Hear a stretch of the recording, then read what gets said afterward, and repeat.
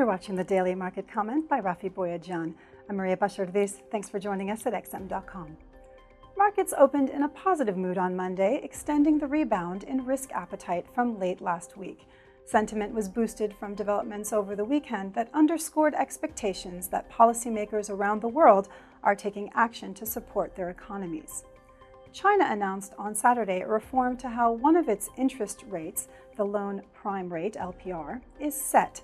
The changes are expected to lead to lower borrowing costs for many small businesses.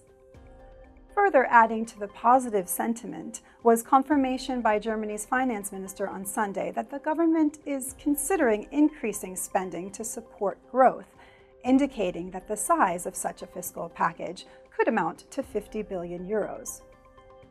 Shares surged in China, encouraged by authorities' latest attempt to stimulate the slowing Chinese economy.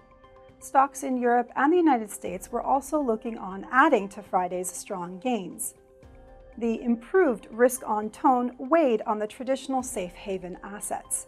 Gold slipped for a second day, while the yen and franc moved broadly lower against other majors. But investors are unlikely to dump their holding of safety assets in big volumes just yet, as many uncertainties remain, particularly over the direction of U.S.-China trade talks. President Trump on Sunday repeated that he's not ready to do a deal with China, linking any progress to how the mass protests in Hong Kong are resolved. There were also conflicting messages regarding the ban on Huawei, as Trump cast doubt on earlier reports that the U.S. will extend some of the exemptions on the company for a further 90 days. The Trump administration is due to announce later on today whether to go ahead with the extension.